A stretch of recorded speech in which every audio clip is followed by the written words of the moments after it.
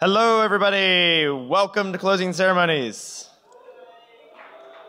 Woo! First of all, thank you so much for coming. It's been an awesome 2 days. So happy to have every one of you here. We would not be a conference without each and every one of you as the participants adding to the conversations. And again, it's been an amazing 2 days. So thank you again. So let's talk a little bit about attendance. We had almost 1,500 tickets purchased, and that doesn't include any presenters, volunteers, sponsors, or staff. And we had about 1,200 actually check in for the presenters, and so 84%. And so I think that's an awesome number to actually show up. I really appreciate it. So networking internet. As you can see, this is our router on top of a soda machine back in the back corner. We pushed almost 300 megabits a second as peak. Then we had 352 gigabytes pushed. 571 devices total, which is awesome to actually trust our network. I don't know why you would do that at a hacker conference. Like, that's it. Yeah. And again, we did this based off 6 UniFi devices and several AC Pros as well. And then, of course, several Rogue APs. Yeah, thanks. So we had a 1 gigabit connection from WebPass that was set up on the roof over on the other side. They did this device they used was an Ether Hall, and it's 80 gigahertz to an adjacent building. Now, helping run the network this year is a guy known as VideoMan. He does a lot of the other networks for several other cons. So if you had looked at the weather lately, you'll notice that Minneapolis had a big snowstorm about 2 days ago. Well, so his flights were all canceled, and so all the equipment that was on his that he was going to bring with him, he could not. So luckily enough, we saw this coming, and we're able to basically go and buy a bunch of stuff on Amazon on next day delivery. And so we basically built this this networking cart basically thanks to 2 of our staffers, Ryan and Ian. And VideoMan David was there with us remotely, helping getting us everything going. And so we would not have a network without the 3 of them. So I just want to give a special round of applause to them.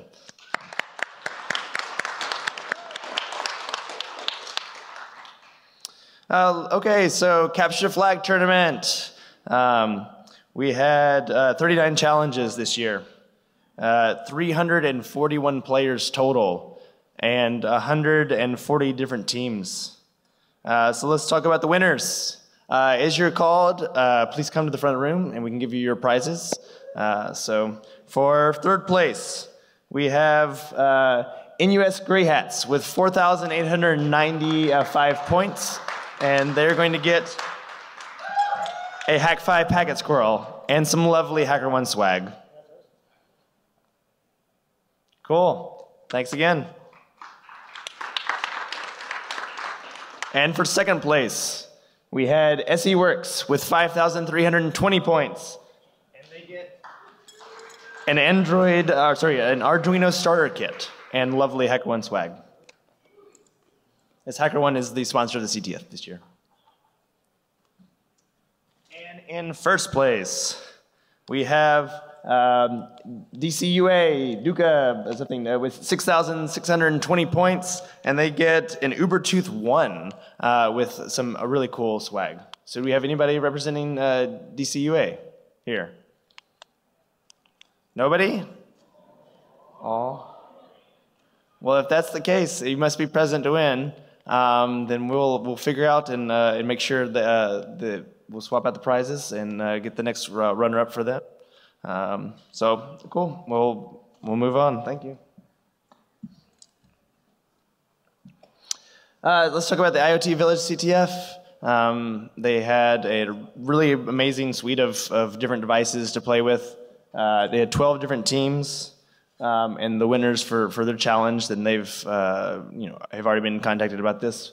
3rd place was Nor Tango Dog with 1,000 points.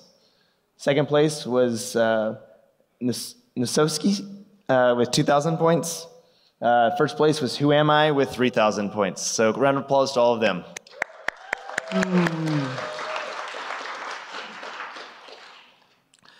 Living Security Escape Room.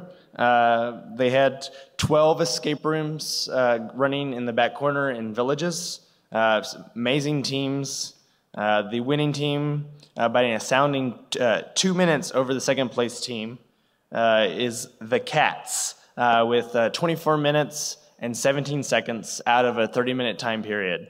And in that team included Ursula, Dr. Another Cat, Carolyn, Nick, and Hanson. And they're going to be each receiving a cybersecurity card game called Cyber Security Cards. And again, thanks to all the participants. Everyone did a great job.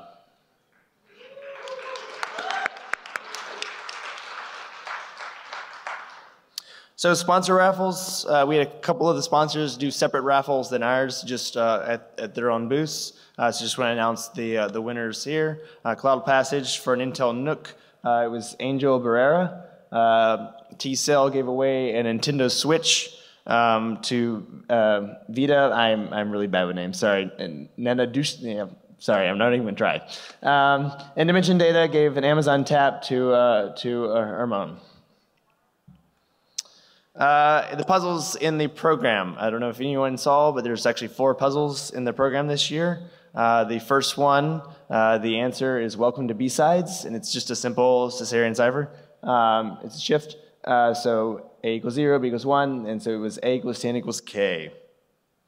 For puzzle number 2, the answer was Isembar Kingdom, Brunel's magic bun went down the rabbit hole, and it's a transposition rail fence cipher. It makes perfect 5 perfect V's when written out. The most notable is that the letter I is a 0 and the next letter N is a 10. The 10 is based off the first year of B-Sides, which is 2010. And Brunel created the steam-powered SS Great Britain. So again, coming with the steampunk theme. Puzzle 3. Oh, what an implement of torture I've acquired in you. If you copy and paste that directly in the converter, it convert directly to binary. Rest is gibberish. Then you do a base 64 conversion, dividing the remaining groups into groups of 6 using a base 64 table. This is a quote from Lord Byron, a 19th century poet, and about his only legitimate daughter, Ada Lovelace.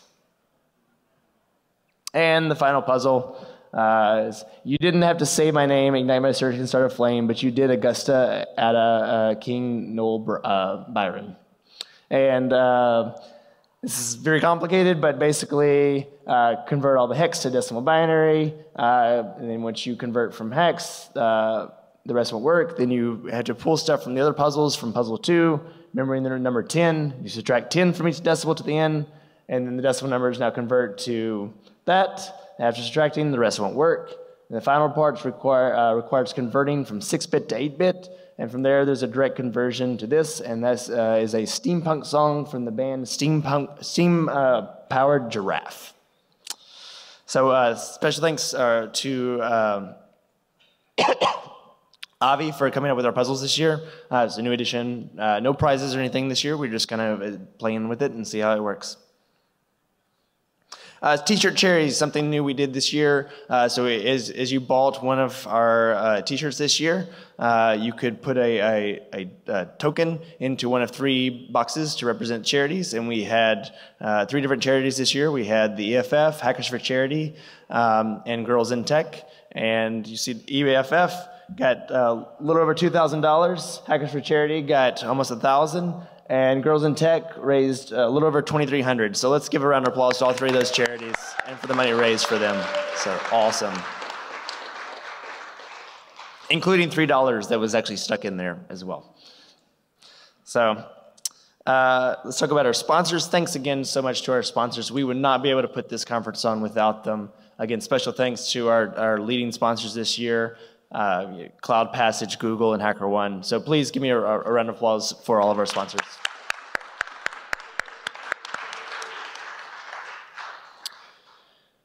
So, excuse me, my voice is almost gone, so I'm going to hurry through this so we can get on to happy hour. Thanks so much to my staff. It's a staff of 13. And these people work year-round to put this conference on. It's a big commitment. It takes a lot of time, and our employers thankfully give us that time to spend on this. And so if any of my staffers are here in the audience, please stand up, show yourself. I see you, Steve. Stand up. So, cool. Asta. There he is. But yes, thanks so much to all of my staff this year. Thank you, Reed. And special thanks to Megan. She's my right-hand woman. She she keeps me in check. If I'm CEO, she is COO. She makes this all happen. So I know she's actually in the back right now setting up the happy hour, but just let's do a round of applause just for Megan.